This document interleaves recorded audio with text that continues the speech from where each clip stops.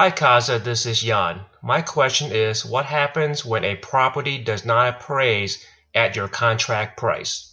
Jan, what's up, buddy? Hey, thanks so much for the call. I appreciate it. The question, I should say. So what happens when your property doesn't appraise at your contract price?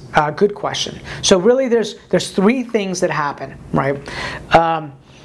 So I'm going to assume that you're the listing agent, the lister at this point, that this is your house that you're selling. And if the buyer's appraisal comes back lower, the buyer has the option to A, walk away from the property, right?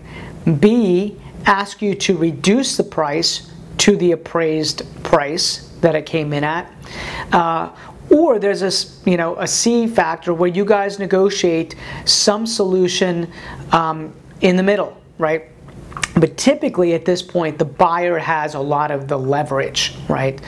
But before you even look at any of those options, you would want to get clarity on, is the appraisal an accurate appraisal or not, right? And appraisers are pretty decent, but they do make mistakes, like all people.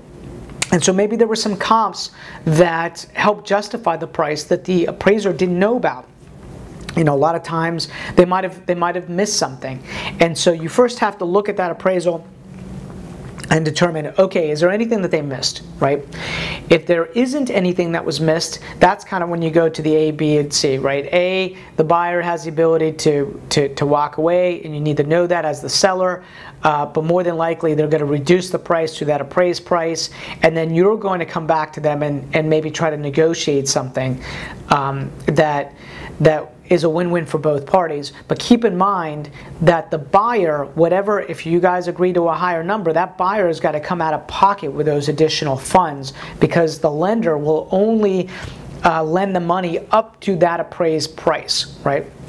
Also, by the way, my experience has been it's always hard to fight an appraisal. I mean, it's very hard to fight an appraisal. Once that thing's logged in, the banks are going to be conservative, and they're gonna say, well, we're gonna take the lower of the two appraisals that we have anyways. So anyhow, just know it puts the buyer in a position of leverage, and you have to tread carefully when you are the seller of that property. Hope that helps, man. If you have any additional questions, please ask CAZA.com. I appreciate your questions. I know these are questions that other people have as well. And talk to you soon, man. Bye-bye.